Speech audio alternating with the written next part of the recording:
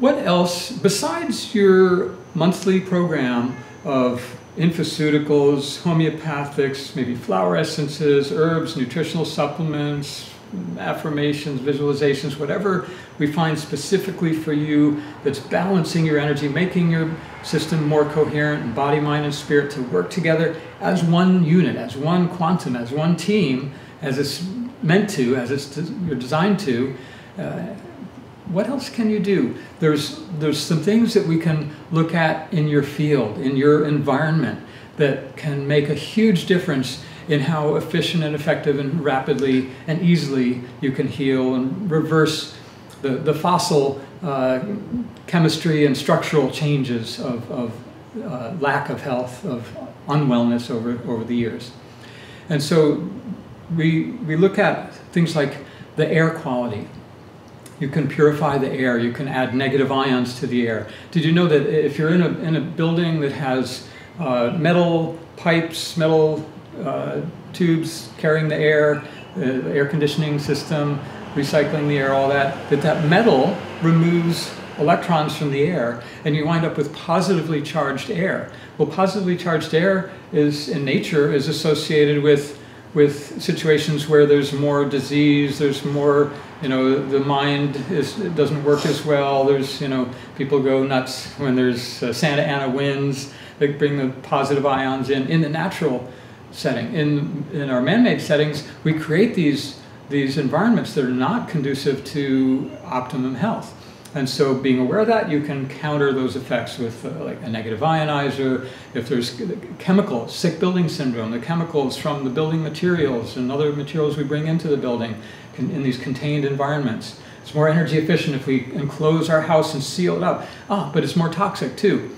So things like ozone generation to oxidize those organic chemicals that are in the air that we're breathing. The negative ions will take the dust particles, the particulate matter out of the air and make it a healthier, actually an antioxidant air. Did you know that we breathe in more, in the average typical environment, we breathe in more moisture than we get through drinking and eating on a daily basis? There's an exchange of water, and if that water vapor of the air is negatively charged, well, that makes it more like the healthy water in our body, less like the sick water in our body.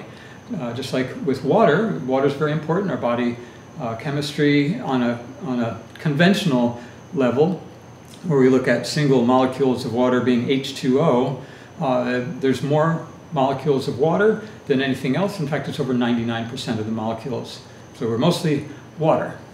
Even on a weight basis, we're still mostly water. When we're alive, we're maybe 60%. We're probably born 90% water. And when we die, we're probably down to 50% water.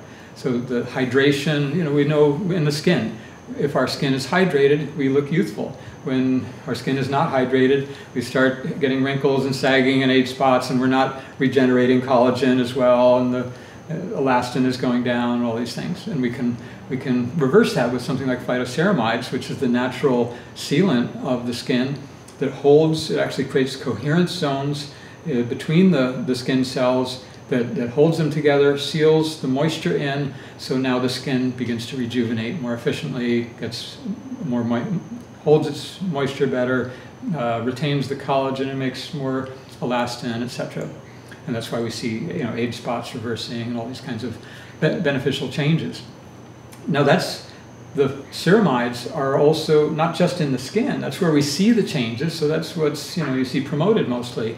But for example, they are shown to improve memory in the type of, specifically the type of chemical damage that we see in conditions like Alzheimer's and glaucoma, where there's certain neurotransmitters that are excitatory that get trapped at high levels inside the cell and become an excitotoxin. Well, this is in the cell membrane. It helps protect against that and actually helps to reverse the damage. So very helpful for internal, for every cell has its own skin. In other words, it's a fractal. Part of our model is we understand the universe is fractal. Like we need those negative ions, we need the electrons. We live on a fractal electron. The Earth is negatively charged with respect to the sun, which is positively charged. And the Earth is like an electron going around the nucleus of our solar system atom, with the nucleus being the sun.